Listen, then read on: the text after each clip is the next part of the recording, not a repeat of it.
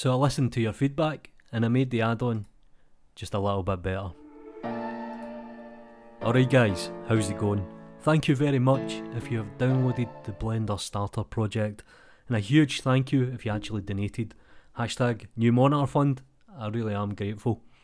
Now there was a few comments on the YouTube channel and I thought it's always good to address this. Was wondering if it was possible to select if the save goes into a folder. Yes, you can now. Craig here says, been able to select the default project location. Yes, you can now do this. Another user asked, was it possible to save in a different location as a backup or a copy? Yes, you can now do that. And I believe Der Blender has actually made a kind of branch of the add-on, so I think you can find that on his GitHub. Now mine's is a little bit different to be honest, because I've made a lot of tweaks, but I'll just go over some of the basic options. Now the one that you're going to use most of the time is a custom setup. You can see here the interface has changed just a little bit, and it hopefully makes a little bit more sense as well. So you can set up the project name, so let's call this My Project 2. You can select the location where it actually saves, and you can now add in a custom prefix. Now originally it just kind of injected the project name, and I thought a lot of users might not like that, so you can now set up your custom prefix. And what you can do here is you'll notice that you can now tick these on and off. So if you want to actually set up a prefix to a certain folder, you can now do this. Another feature is you can now do up to 10 folders. Originally it was 5.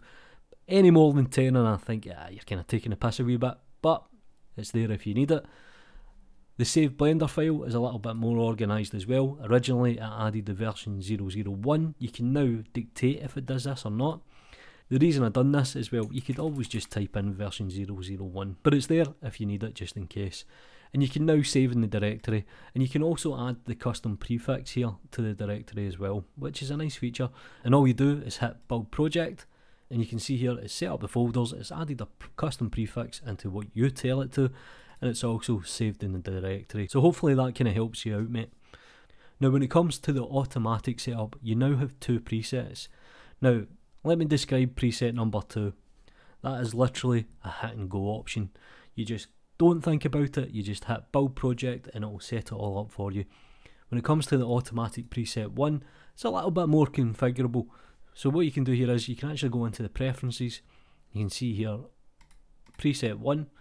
You can dictate the location, you can add in a prefix, and again if you want to add the prefix to certain folders, just enable them here.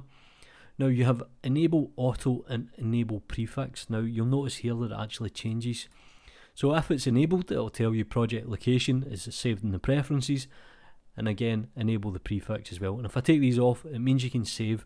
You might want to use the same folders over and over again, but you might not necessarily want to save in the same location, and this is pretty much the reason why I made it. And again, you can save the Blender file and you can save in a directory. Nice and easy to be honest. Now one of the new features that I've added, or was requested rather, is you can now quick backup save option. Now what this does is it makes a copy to wherever you tell it to. So this is going to Dropbox, and I've made a little button here. If I click on it, let's quickly go into Dropbox. So you can see here the file, my file, and it's injected the date and the time. Now this is only a backup copy. The one that you're working on has got nothing to do with it. It's just, it kind of stores it and saves it away just in case you ever need it. And it's partly the reason why I inject the date and the time. If I was doing a version number, it might screw up a little bit, so it's always good to have the date and time as well. And you can never kind of repeat that, if that makes sense. But that's just for saving a backup. That doesn't actually save the file. It doesn't really influence anything here. It's just in case you want to have like a Dropbox folder and just kind of back things up, to be honest. And that really is the Blender Starter project. Do me a favour guys, like the video, subscribe to the channel if you haven't already, follow me on Twitter, support me in Guild Mode, you know what to do. Take care.